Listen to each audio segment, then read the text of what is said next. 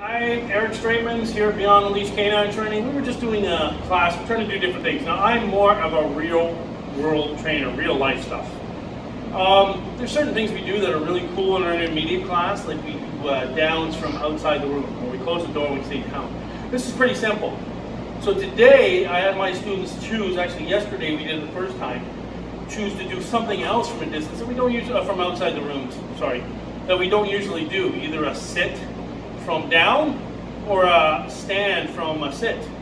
I gave them the option. Everybody in the whole class passed the down part, because we do those a lot.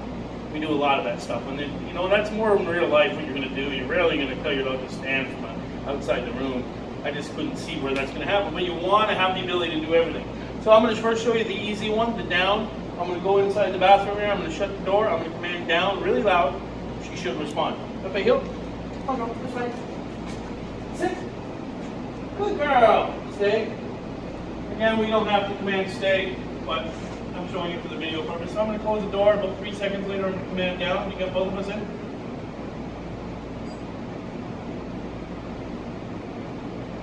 Down!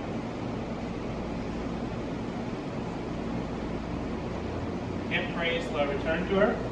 And I don't know if you guys knew that, but there was a little lightning as soon as I said that. So it was stormy inside. Good girl! Sit! So that's the easy one. Everybody in the class passed that when we did it yesterday. Now, we are going to do, I'm going to try and do a stand. So I say Pepe stand. She should take one step into a stand and stay. It's a little bit harder because we don't do a lot of them.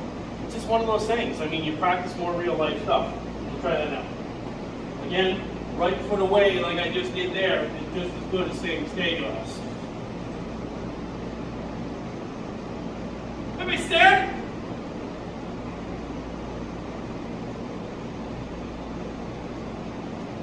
No roar. Good girl. Good girl. Sit. Good girl. Down. Good girl. So that's what I mean. That's a little bit harder. And I'm trying to get my class, now that they're advanced and they're doing these easy ones, let's work on the hard ones. So always challenge yourself, but get one easy command down first, and then move on to the next one.